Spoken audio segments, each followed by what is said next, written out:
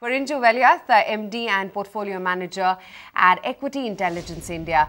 Porinju, hi, good morning. Always great to chat with you. And what a strong ride it has been, Porinju, of late for the broader markets. What is your own sense? Is money to be made in individual stocks as always? Because, like we were chatting with our earlier expert, he's saying valuations are getting a little bit toppish. It's a little uncertain time to tread with caution. But do you believe it's not the index, but always the individual stocks which are going to continue to make money for shareholders? Good morning, Aisha. I think it's a very valid point our earlier person also was talking about, the valuation is ultimately the key in any markets. But India is in a very special situation when we talk about valuation. So we have to see the Indian high PE of 20 or 22. You see, there is no doubt that India continues to be a stock pickers market. I would call it a stock pickers paradise instead. That's the kind of opportunities in India. Especially when you look back, the way multi-baggers are made in the last 5 years. But I feel of late, the Kabali stocks in India is really coming down. The number of the opportunities. Kabali stocks, I mean, the multi-baggers. There are when you look back in 2011, 12, 13 kind of years, I could see companies which can surely be, going 10 times, 20 times, and some of them 30 and 40 times.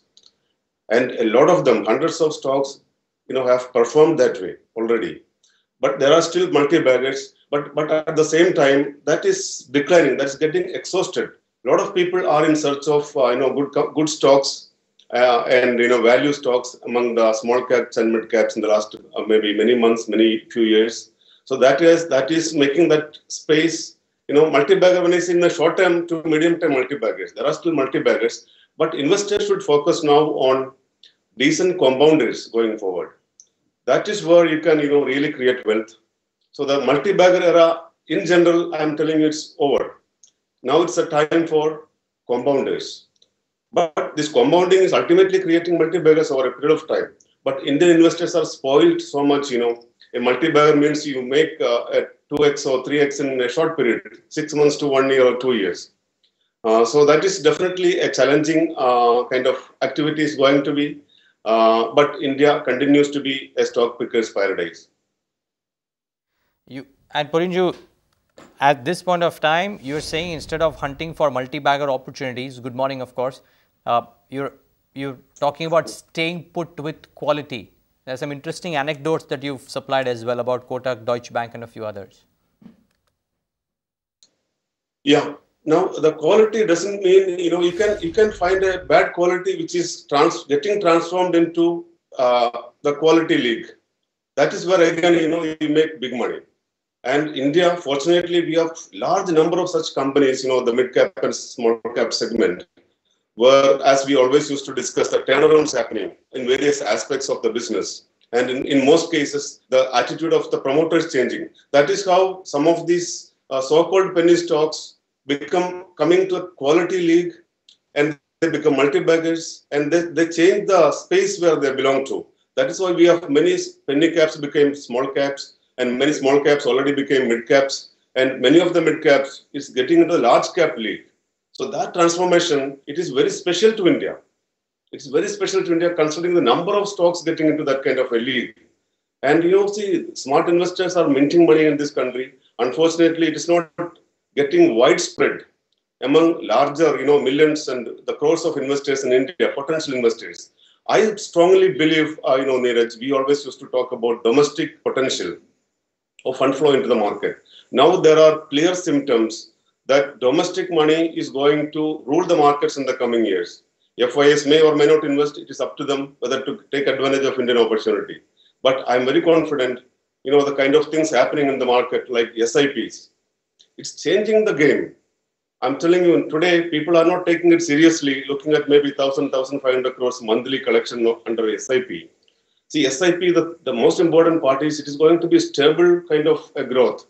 And that can stabilize the too much volatile market in India. We always had that problem of depth in the markets. This SIPs will be the game changer. This 1,500 crores can go to 3,000 and 4,000 crores very soon per month collection. and who knows, it can go to 20 and 30,000 crores in the next 2-3 years time. Every month collection I'm talking about. And Indian economy, our demographic and our middle class, structure is most suitable for SIP investment. I am very confident about that part of, stock market. The fund flow coming potential into the market, and the fundamentals. Of course, we have a lot of bright spots, lot of things to look forward. Unlike most other countries in the world today, and most other economies in the world today. Yes, indeed. And Porinju, we've been running tweet your queries to Porinju, ask Porinju, and we've been getting a slew of viewer queries as well for you, and that is something that our viewers are looking forward to. So let's quickly take up some of their queries, and I'm going to pick up the first one on the sugar sector. Considering, Porinju, you start of the year identified this sector, and this has really made money for viewers. So Roditi Singh writes in saying that what's your view on the sugar sector now after the gains that the sector's already seen? What would your advice be to her, Porinju? I know, Aisha, when a sector is so very hot and it isn't too much fancy, then everybody start querying on the sector. Actually, when things are bad, one should make queries. Now, see, many smart investors, not only me, many smart investors in this country, they identified sugar sector 1 year ago and 1.5 years ago at the right time, at the inflection point, made huge money. Many of them, I remember I was picking Dwarga sugar at 25-30 rupees. So it has gone 10 times in 1.5 years. So that is how many of these sugar stocks have performed. Again, don't forget this is a cyclic industry. And I think it's already well fancied. So it is most of the good things happening in the industry is priced in. And some of them may be a bit overpriced. I'm not telling any individual stocks. So this is time investors should have a conservative look at sugar sector at this point of time. Porinju, you will stay invested? You think the cycle still has some legs to go? There could be some more space. I normally don't wait for the peak, because peak and bottoms happen accidentally or by luck. So when things are, when I find something, the value is 100 rupees today, it's available at 20 rupees. So it is called a potential 5-bagger. So 20 rupees you buy, normally you don't wait for 100 rupees. You may start exiting at 70, 80 kind of prices. Got it. So that is always better. Yeah, okay. So maybe selectively start booking profits if you have them in the sugar space. I think that's the advice. I still love that DCM Shriram Limited, one stock we are still holding. Okay. Okay, I think we just get that line going again. But DCM Shriram, let's bring that stock up for our viewers. Stock under PMS. Sorry, Porinju, so stay invested in DCM Shriram is what your thought is, right? Hold it in PMS. Okay, okay. DCM Shriram it is from Porinju's end right now. That is that one space that one stock that he's still bullish on. The other one, and there are some multiple queries here, Porinju, on this one. I'm choosing the one from Alok Nangalia. He is asking you to provide your inputs on future consumer enterprises for a long-term perspective. Yeah, this stock, Neeraj, if you remember, one of our big picture stocks. We talked almost a year ago.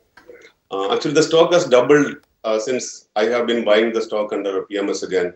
It is now at around nearly 4,000 crores market cap. This is a futuristic business, and it's a very, one of the perhaps the only solid balance sheet company in the group. And I like, their business model, the food parks and the food processing, packing, grading, and so which is all in the infancy in this country, and ultimately selling through their own network like Nilgiris, etc. And it's a well integrated agri-rural company, not rural, it is in the cities also.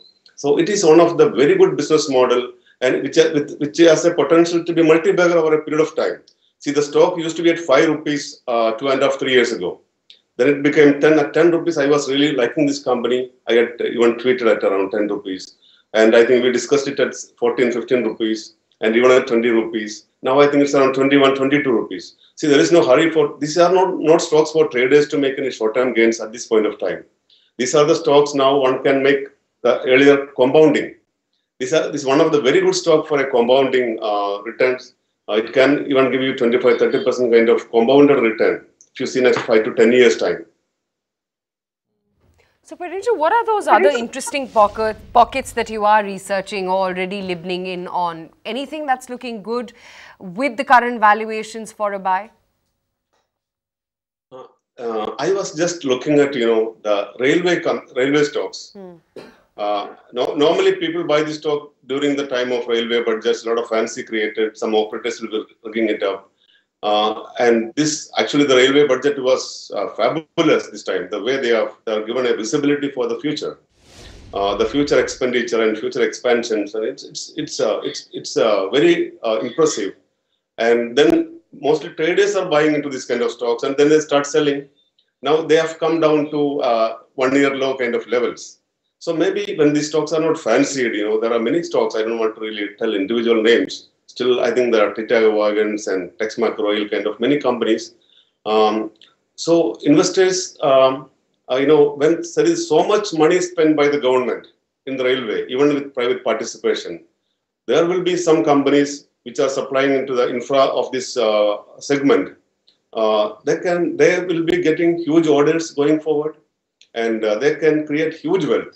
Some of these companies are debt-free and clean companies, well-managed ones. They are ready to take advantage of the future. Maybe the current numbers are not attractive because in this kind of a business, when you expect a great future, the numbers may be not reflecting today. So you should have the insights into the future, how these companies are going to be performing in numbers after 1 year, 2 years, and 3 years. So from that perspective, I think some of them are underpriced.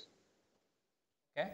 So do your homework is what Porinju is saying, but railways is probably one sector that could give you returns if you choose the right stock. Porinju, what else? What theme looks good for somebody to make an investment in from a 2-year perspective?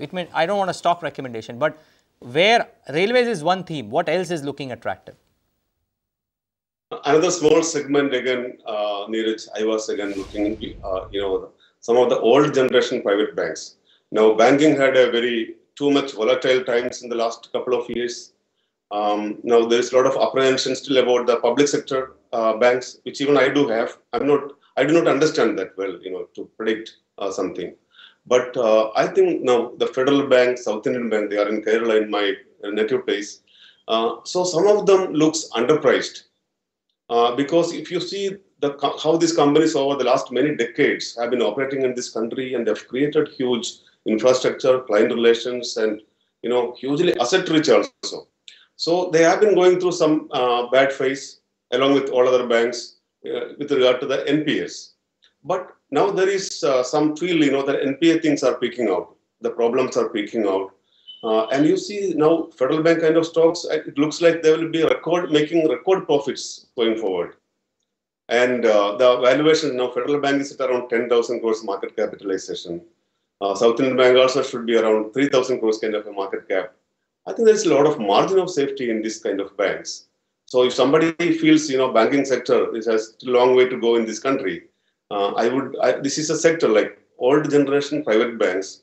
Some of them are getting transformed into the new generation style by operations and by technology and the way they're adopting the new things. So that is a sector investors should watch for reasonable returns. Okay. Porinju, about time for 2 more queries. Ayesha has a very interesting query and I'll let her take the final one. But just a quick one. Somebody is asking to check with you for Ceylon Exploration. Have you ever looked at that stock? Yeah, I have always looked at this stock. This is one of my core portfolio holding, an underperformer in the last 2 years because of that perhaps unexpected kind of decline, that the steepness of the decline, in the crude oil price. But it's a very clean company with cash-rich balance sheet available at a throwaway price today. We continue to hold the stock. I think, they are expanding their production capabilities and more wells are being drilled. So at this kind of I think it has got an enterprise valuation of only around 150 crores. Around 120, 130 crores cash the company is sitting on. It's a debt-free company. Of course, the management is not very transparent. So there are some issues in those regards. but it looks like, it should give some more return from these levels. Right. Porinju, just one more question, and she's not going to forgive me if I don't take this one for you. It's from your wife. She's tweeted saying, #Ask Porinju, what would you like to have for dinner today? Oh. Oh my God. Okay. Okay, you can reply that to her in private, but I thought I must take her question. You know, she diligently tweets all of Porinju's views in interviews. Okay, so Porinju, that's a valid question, right? Litti Porinju is asking, what would you want to have for dinner tonight? I can say perhaps, I may like some nice rice with dawat and maybe, some veggies and curd from Nilgiris. Looks interesting. They stop making even in that. Yeah, but who owns Nilgiris, Porinju? What is the name of the company? Future Consumer. Okay, Future Consumer owns Nilgiris. Dawat is the rice brand owner. So Porinju mixes markets even there. That's very, very interesting. Foods. Yeah. Okay. But always great chatting with you, Porinju. Thanks so much for taking the time out and more importantly, addressing some of those viewer queries. Thank you. Thank you, guys. Find us on Facebook at facebook.com/ETNow and don't forget to click the like button. You can also follow us on Twitter at ETNowLive. To stay updated with all our programming, hit the subscribe button on our YouTube channel by logging on to youtube.com/user/ETNow.